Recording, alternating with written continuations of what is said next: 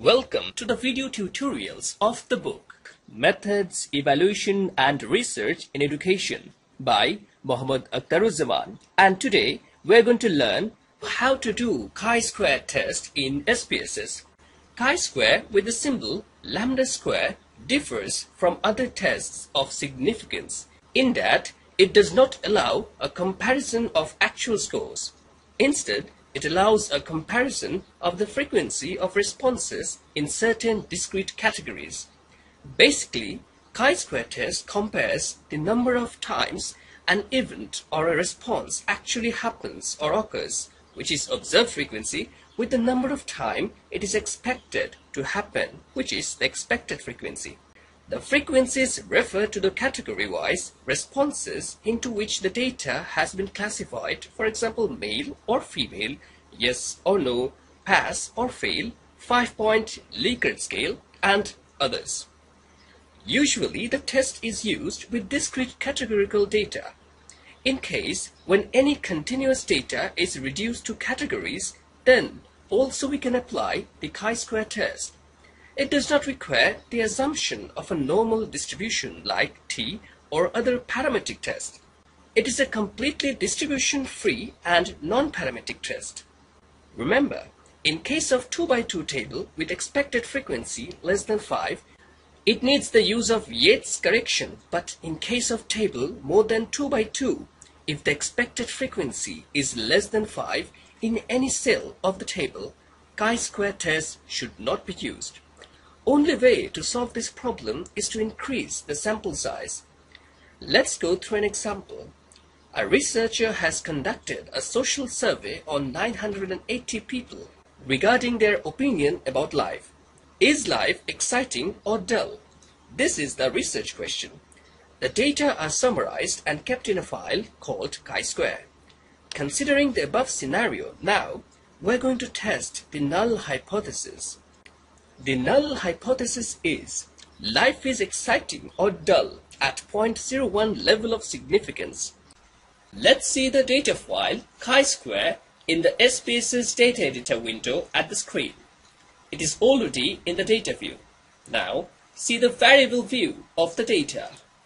There are several variables, but we are considering only two, which are gender and life, which are of numeric type, and the scales of measurement are nominal and ordinal respectively.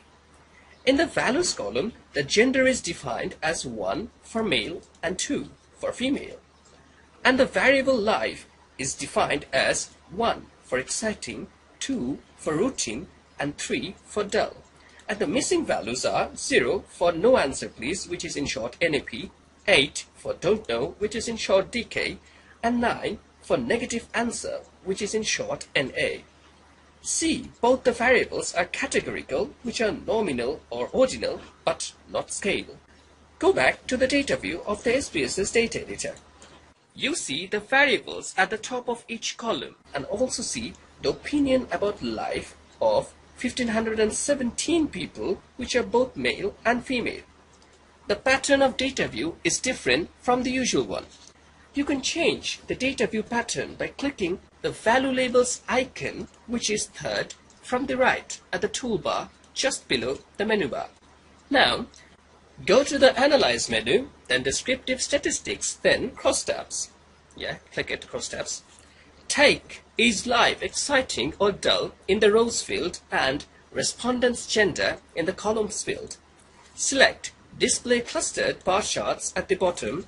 Now, click the Statistics button to select chi-square.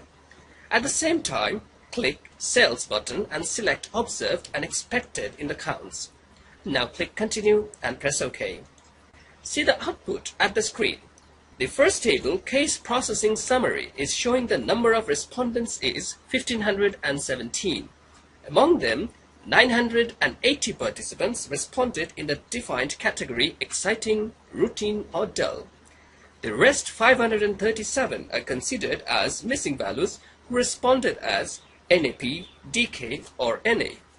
The missing values are taken into account, otherwise it may affect the result seriously. The second table, cross tabulation, is showing the observed count and the expected count in three defined categories, which are exciting, routine, and dull. Let's check out the most important table, which is the chi-square test. There are 3 sig values available in this table. Which you would like to choose?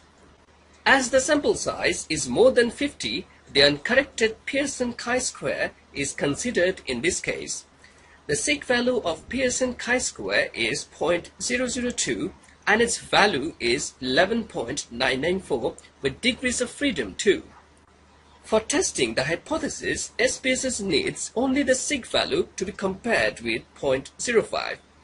In SPSS interpretation, sig value greater than 0.05 means acceptance of the null hypothesis, and on the other hand, sig value less than 0.05 means rejection of the null hypothesis. For the uncorrected Pearson chi-square, the sig value is 0.002, which is less than 0.05, which implies the null hypothesis is rejected. That means research hypothesis is accepted. So life is not really exciting or dull. It may be something else, moderate or simple. However, using the chi-square value, degrees of freedom and level of significance, you can do the same interpretation manually. The details of it are described in chapter 10 of the book. That's all for today. Thank you for staying with us. It's Yazdani saying you goodbye.